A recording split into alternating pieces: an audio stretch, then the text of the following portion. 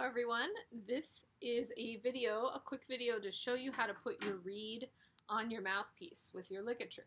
So the only two pieces we're going to use for right now is the barrel, so grab the barrel out of your case, and then the mouthpiece. Your mouthpiece might have the cap and the ligature on it. I want you to take it off, and you're going to put these two pieces together, okay? There's only one way they can go, the other way is too big. Okay, so you're going to put the barrel and the mouthpiece together, and meanwhile you're going to have your reed soaking in your mouth. So my reed has writing on the back, like everyone does, and you're just going to put it on your tongue like that. You need to be very careful. You can see from the side, this part of the reed, the tip, is very thin, so you need to be careful not to break it, whether it's in your mouth or while you're putting it on. So you're going to put your reed on your tongue and soak it. You're going to do that, I did this beforehand, but you're going to do that while you're putting your clarinet together, okay?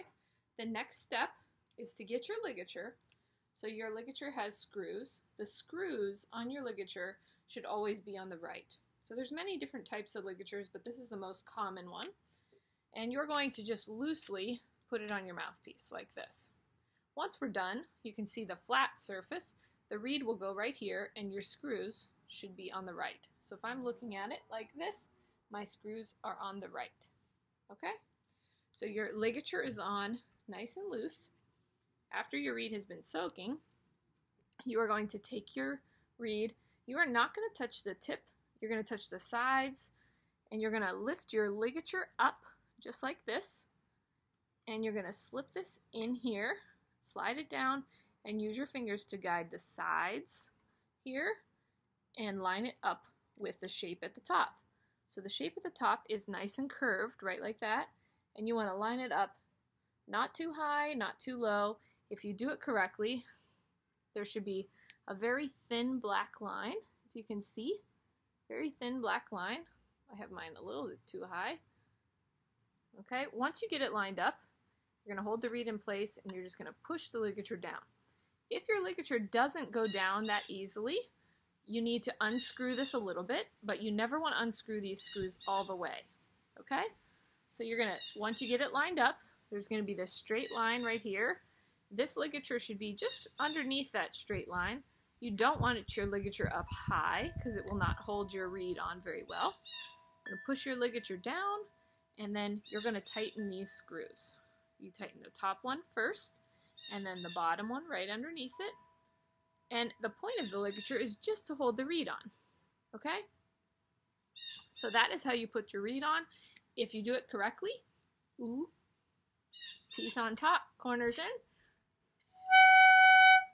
that's the sound it should make. Now, if you do it incorrectly, your reed might be way high up, so you can see from the back it's really far up. You don't want that. Or your reed might be too far down. You don't want it to look like that. So just a couple things to check. Make sure it's lined up with the tip. Your ligature should be under this straight line on your reed. Then you want to tighten it. So here's the view up close, like that, and from the back. So if I'm looking at it like you are, the screws are on my right. That's what we want.